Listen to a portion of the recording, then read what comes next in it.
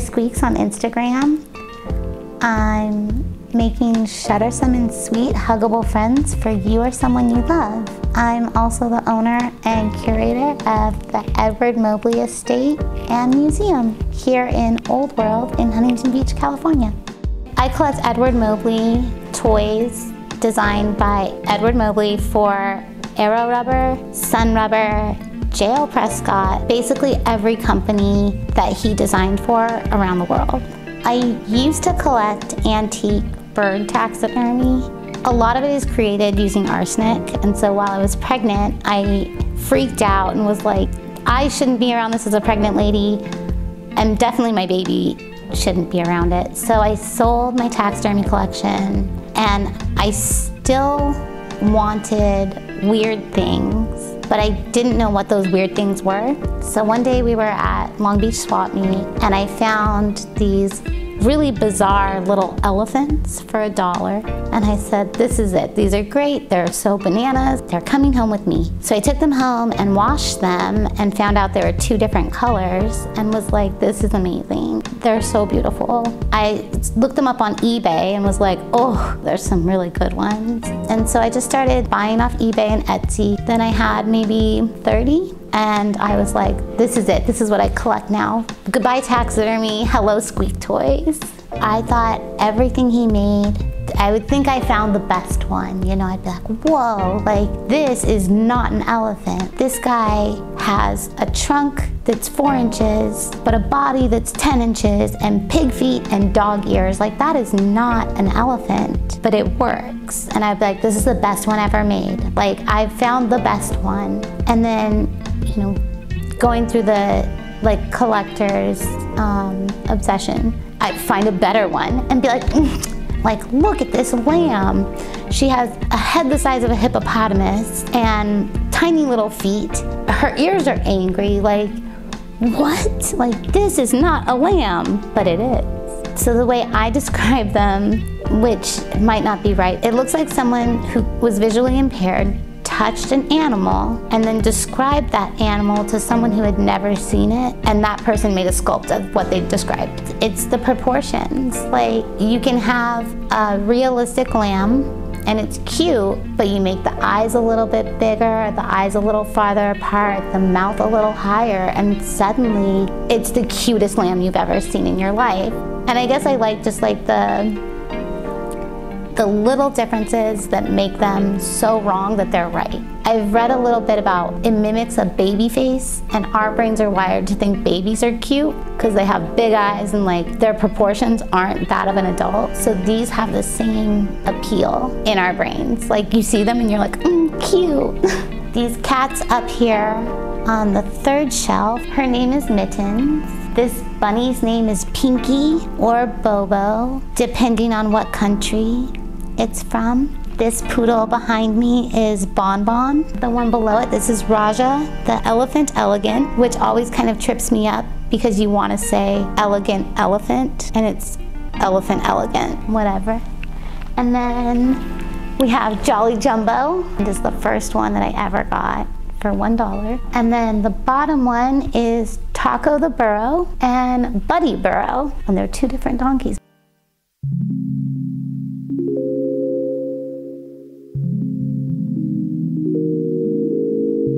So what I do is I'll take Edward Mobley toys, originals, and reproduce them out of resin and then paint them. Or I'll take my own sculptures that I feel are cohesive with his work and have those cast out of resin and then paint them and sell them online or at Designer Con. My ultimate goal would be to create more characters for the line. I like to make work that I think he would be proud of. I made this cat head behind me, this little pink lady.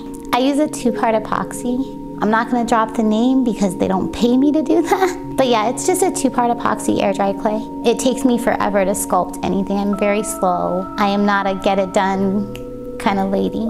I liked clay as long as I can remember. So my dad is an artist, and when I was little, we would buy Fimo. So I would just sit there and make like mermaids and dragons and unicorns, a lot of fantasy stuff. I was always into like fairy tales, so I would make miniatures.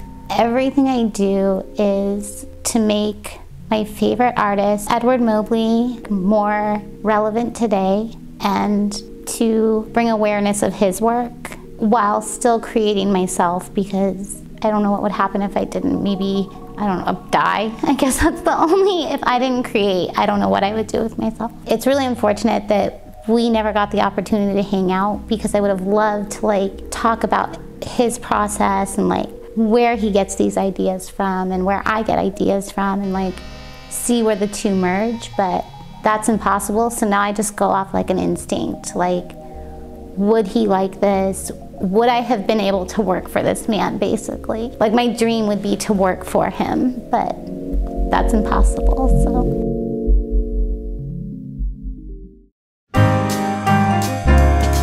So Edward Mobley got his start in Ohio. He got a scholarship to the Ohio Institute of Art. After he graduated, he got a job for a company called Sun Rubber, who at the time was making gas masks for World War II, shaped like Mickey Mouse. Like, you want oddities, that is it. They're beautiful, but they are really bizarre, and when children saw them, they absolutely hated them, like they were terrified. He moved on to working in like development. He was like their go-to for taking two-dimensional sketches and turning them into the toys. He did all the design for them. He did all the sculpting and all of the like paint on the prototypes.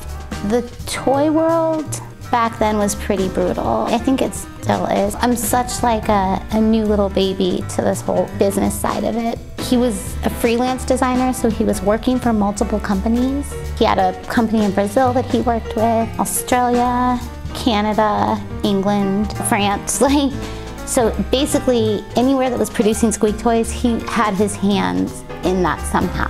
And there was a specific company that said, you work with us exclusively, or you don't work for us at all.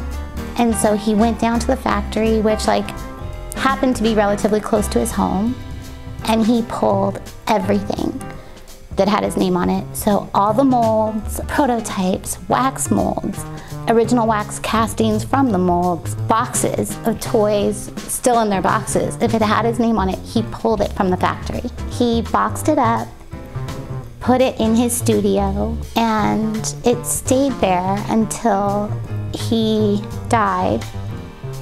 And then his children took everything from the studio and put it in a barn, like a well-kept barn. It wasn't like shoved in the back with like bales of hay. It was really, really nice. And then it stayed there for 20-something years until I showed up.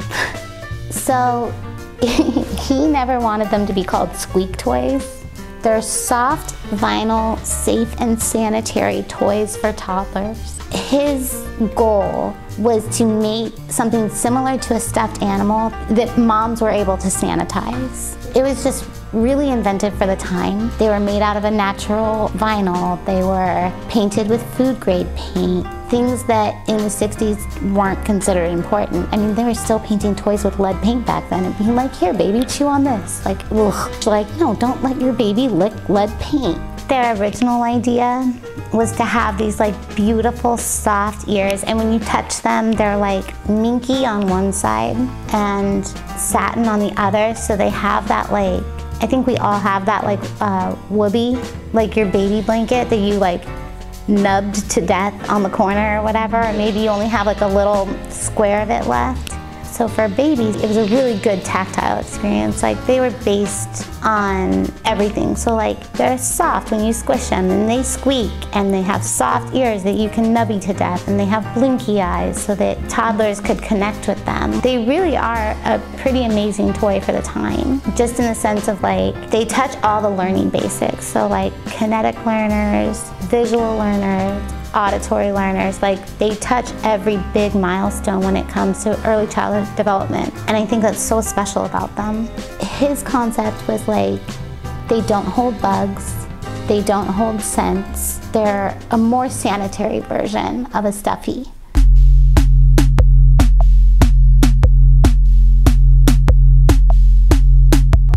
completist through and through, which is why I can only collect one thing. If I collected more than just Squeaks, and his Squeaks in particular, I don't think anyone in my family would be happy about it, because I need every color variant, I need every style. I just like a complete collection. And so when I've met other collectors that are also completists, like, it's something we bond over, is the need to have like a beautiful, pristine, complete collection so that you never have to go on eBay again. I had open heart surgery in 2011 while I was in the hospital and while I was resting at home. I also had a newborn at the time, and there was a lot of sitting and being gentle with my body, but I am not a good sitter. I like to be busy. So I said to my child's dad that I was going to find Edward Mobley, as any normal, rational person does.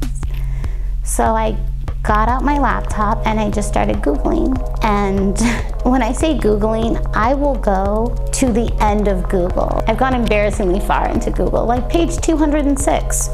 I'm right there, that's me. Page 2, Shmoo. Like, I go deep. And so I found an address and a phone number that I thought, this was just a suspicion, might be related to Edward Mobley, like any rational person does. I called the phone number, because that's not weird.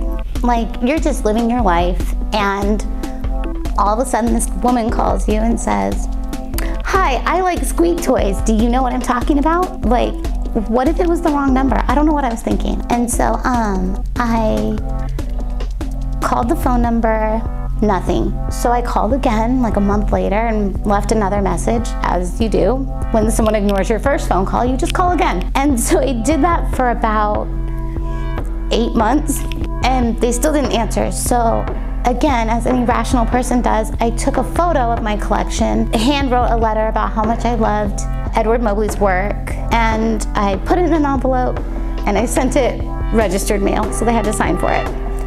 So I knew they got it. At the time, I didn't know that this address had any link to him. I just had a suspicion. Surprisingly, they did not write me back, because again, that seems insane. And if someone did that to me, I think I would also be a little put off. So they didn't write me back, and I was, oh, so sad. So then I was on the phone with my girlfriend. Her name's Ashley. It's Ash Automaton on Instagram, and we've been friends since my daughter was born. And she also is a big collector, and we went through this whole experience together. And so I called her and I said, I give up. I'm done. It had been like 2 years at this point of me harassing this family. Do not do this. If you like something, I don't recommend this is the way to go, because it could have ended so differently. So I called Ashley and I said, I'm done. I'm done harassing this family. Like, they clearly don't want to talk to me. After 2 years, I've taken the hint. And she said, no, hang up with me and just call one more time. So I call and I hear, hello? And I'm like, I've got you, you're mine. Like, yes, he's mine. I asked for Edward Mobley, and he wasn't there, but his family was. And so we just talked about him for 3 hours. And, you know, I mentioned that I wanted to make a book about him and how important I thought he was and how talented. I'm his #1 fan. There might not be a lot of us, but I am #1 out of the 12 people that collected his work then. So we have this long conversation. I take a million notes, because I'm big on like note taking and keeping everything organized. Like, it's something that's really important to me. And at the very tail end of our conversation, like, I don't even know what compelled me to do this, but at the tail end, I just said, hey, by any chance, do you have any of your dad's work left over? In my head, I imagined maybe catalog saved, maybe original sketches. I did not expect the response I got, which was, we have an entire warehouse full. And so I said, oh, that's amazing, and I would love to buy it if it's for sale. He said, why don't you fly out to look at it? So during this first phone call with this man, it ended with me booking a flight to Ohio while we were on the phone together. I was like, deal, where and when, I'm there, boop, I'm coming. So I flew out in August, and before I flew out there, he would not send me any pictures of what he had. When I would ask how much stuff there is, they would just say a lot. A lot can mean many things. I think it means something different to every person. You can say that this is a lot, but I know numbers-wise, it's not as many as, say, a completist of Star Wars. Like that, to me, that would be a lot. Mine is also a lot, but someone might have 7 and say they have a lot. So we get out there, we get to the house, and he had taken a few things and brought them to the house. So when I got there, I was like, wow, this is amazing. It was very hard not to have sticky fingers and be like, mine, mine, mine, mine, mine. But they didn't belong to me at the time, so I was trying really hard to respect that, and it was awful. Like, I wanted to just grab every single one and shove them in my purse and run back to California as fast as I could. So the next day, we went to where they were stored. They opened the doors, and it was a lot. Boxes upon boxes stacked in this barn, and then all the copper molds. And I was just in heaven. You know, imagine collecting something and finding out it's great, and then going somewhere and it's all there, every single thing, and they're all still in their boxes. We pull everything out of the barn, and again, I'm like, you can't buy this right now. You need to control yourself. So I mentioned wanting to purchase everything, like all at once, and he said, you can purchase them on your next trip out here. And I was, next trip? Oh, okay. The first trip I did take a few things that I was like, I'll die if this doesn't come home with me. So I went home with 4 boxes originally, and I was like, got home and ripped them out. Oh, so beautiful. And then on my next trip back was when we took everything from the barn, everything. So copper molds, boxes upon boxes of original sculptures, color variants, boxes from the factory with toys still in their boxes, and shipped it all back to California. At the very end of our day when I bought everything, like we're signing contracts and we're, okay, it's yours now. I had him add a caveat that said, and the rights, and that was it. And it was like, that one little incident made it possible for me to own a company. It probably took like 6 hours to load the pod with help from my girlfriend, Holly, and her husband, Rick. Rick did all the work, and Holly and I just sat there and like oohed and awed over cute squeaks. The pod got to my house, and it was really overwhelming, but like Christmas Day overwhelming, where you're like, everything is amazing, and this is so great. And everything that I pulled out, I felt like, oh my God, I've never seen this thing before. And put it over here. Oh, I've never seen this thing before, and put it over there. From the condensed boxes that we made, there were 273 boxes and all the molds. I couldn't keep everything, so my whole goal was to separate what I was keeping and separate what I was gonna sell, because I wanted to create a community for Edward Mobley. I wanted more people to care about his work, and the only way to do that is by sharing it. If I would have kept all of it, it would have remained me and 12 other people that collected Edward Mobley's work. So after I separated everything, I had my friend's little sister come and be my first assistant ever, who I'm still obsessed with, and I love her so much. And I mean days of going through boxes. The wax molds that he created were wrapped in tissue from the 60s. But if you've ever had a tissue explode, that was all over my house. It was a big mess. You don't want to be in this. I have a pretty big living room. Spread it all out in the living room and just like bask in the glory of all this hard work. What I bought it for was my life savings.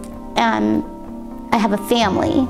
It was not a financially responsible decision to make, but I made it. So I need to make this money back to support me, my daughter and all of our living expenses. So we just started making Etsy listings. And I would say in the first 6 months, I already found that people were connecting with them and really cared about them and were really invested in this like banana story about this weird woman who found the creator of her favorite toys and like lived out every collector's dream. Like, I'm so proud of myself. I don't care how that sounds. It was a lot of work. I deserve credit for it, but also so lucky that those things did stay so safe and that his family kept his work so safe for so many years until I came and found them. Like, they were waiting for me, but I had no idea what I was doing. To be young and stupid, because there wasn't a community yet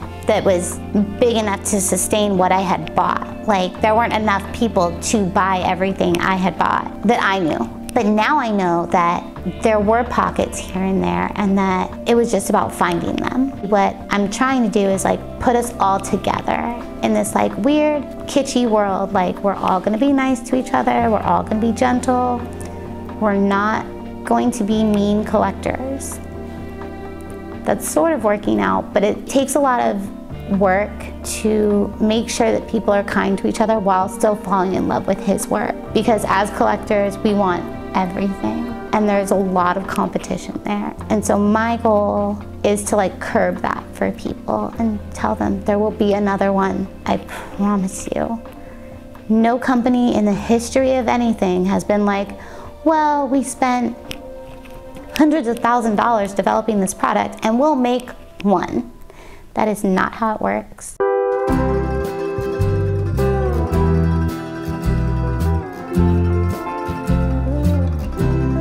So when it comes to grails, like, I guess the company is my grail. But so many of them are precious to me because I have a lot that he hand painted himself.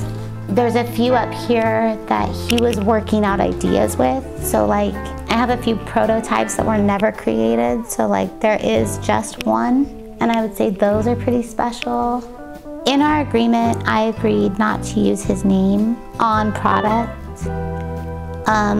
for family reasons. I'm still really protective over his family. They're very important to me still. Like, I still reach out and make sure that like they're doing well. And I have 4,000 ideas that go through my brain every minute of every day. I'm like, I should do this, I should do this, I should do this, I should do this. So currently, I'm working on a book. I'm working on resin reproductions. I'm working on a top secret thing that like, with an NDA. I'm working on miniatures of his work. Oh, I have so many things that the future is, there's a lot. But I'm just trying to do what feels right by him. Really what I'm focused on currently is like working on a book about all of his work, like what he brought to the toy community, how truly special Edward Mobley's work is still. You know, even though he's passed away, in my opinion, he was one of the most talented artists. I don't want him to be forgotten. You know, I don't want him to just be some, oh, I kind of remember those toys and like whatever. Like, I truly can't let that happen. It would break my heart. Okay, we are inside my museum slash very small retail slash Etsy store. So I've put all of his work behind me, and then on the other side is the toys and their packaging. And so you're free to make an appointment on Instagram and come by and check it all out. The reason I got this space was years ago, I had it set up very similar, but it was in my garage. And when you have a partner who likes motorcycles and cars, and the garage needed to become his space. And the way we function as a family is he goes there, I come here when we need like healthy alone time. Everyone who knows me is gonna laugh real hard right now, but if you send me a DM, I will send you my phone number. I'm like not real private, so you can DM me on Instagram at Bittersqueaks. You can make an appointment there if you're more comfortable with that, and I will meet you here at Old World in Huntington Beach. Come by with your stuff, and I'm happy to tell you whatever I know about it. Even though I only collect Edward Mobley, I'm pretty well aware of squeaks that weren't designed by him. So like if you want to bring your stuff by and say like, what is this? How do I find more of this thing? Like, I'm happy to help you and like guide you in your collecting. I'm a firm believer in there is enough crap for all of us. Like, there is enough stuff out there for everyone to be happy.